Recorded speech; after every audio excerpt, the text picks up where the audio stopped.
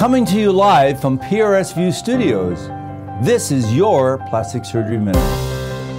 Hi, I'm Rod Rourke from PRS View, and we're honored today to have a world expert here in migraine surgery. Phenomenal board-certified plastic surgeon, Dr. Bardia Amirlak.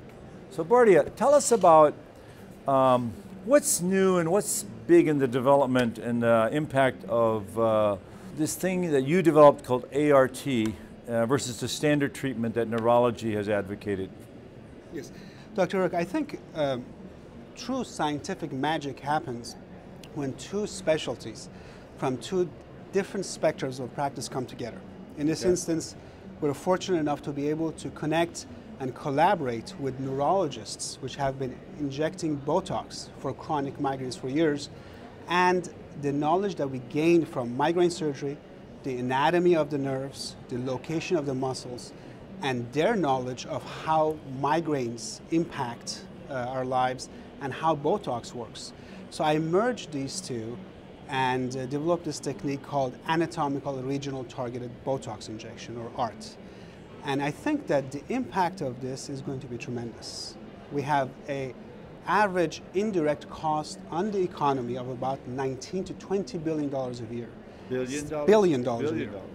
Significant impact on patient lives. So this technique, hopefully, if adopted by more neurologists, and currently it's considered one of the gold standards of Botox injection for chronic migraines by plastic surgeons, would impact not only the individual lives of patients, but have a significant, tremendous impact on the economy.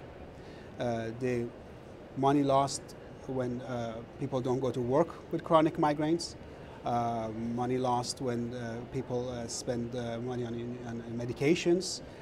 Average patient's monthly medication cost of migraines is about $140 to $200.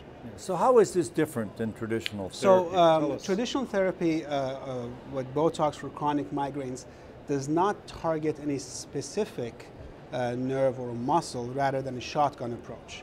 However, the knowledge that we have gained from neurologists that Botox likely works better when it's closer to the nerves gave us the opportunity to merge that with the knowledge that we have from the anatomy, the location of nerves, to inject this Botox in a more targeted fashion. So will this obviate the need for migraine surgery? Well, I think they go hand in hand, but again, this would have a significantly more impact because neurologists, pain management doctors can adapt this.